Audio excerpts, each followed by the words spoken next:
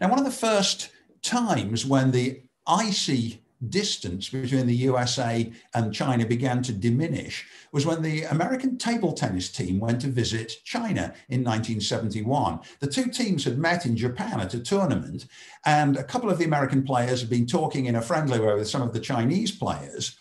And the Chinese political handlers understood or interpreted this as a diplomatic advance from the American government and invited the Americans to go and play. Now, the Chinese were much better at ping pong than the Americans, and the result was a massive win for the Chinese team. But of course, that was good for their morale. The American team, apparently, the players said, we've never seen the game played at this level, and they were comprehensively defeated. But anyway, it was a little crack in the armor, a little thaw, a moment suggesting perhaps it is going to be possible for us to talk. And what happened later that year is that Henry Kissinger went secretly to China to talk with Mao. And so here they are meeting.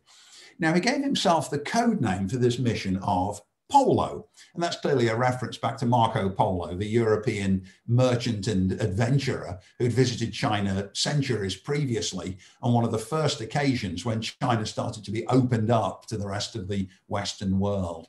Kissinger was on a visit to Pakistan, and he claimed to have fallen ill, and then someone else impersonated him as he recuperated, while secretly Kissinger flew off to China and got into negotiations with Mao, really principally about the possibility of restoring normal diplomatic relations between the two, and potentially regarding China rather than Taiwan as China at the United Nations. Nixon was very eager for this to be done secretly. And again, everybody in the State Department was frozen out from it, so that Rogers, the Secretary of State, didn't even know that this had happened. And knowledge of it was confined to a tiny elite.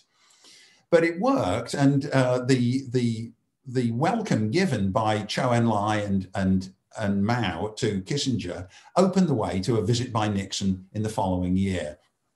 So it really would be hard to overstate the shock that photographs like this had when they first appeared in the American press in 1972. Richard Nixon, whose whole life until then had been based upon fanatical anti-communism, shaking hands and making toasts with the leadership of communist China. It astonished the world, and it had a revolutionary effect upon diplomatic relations.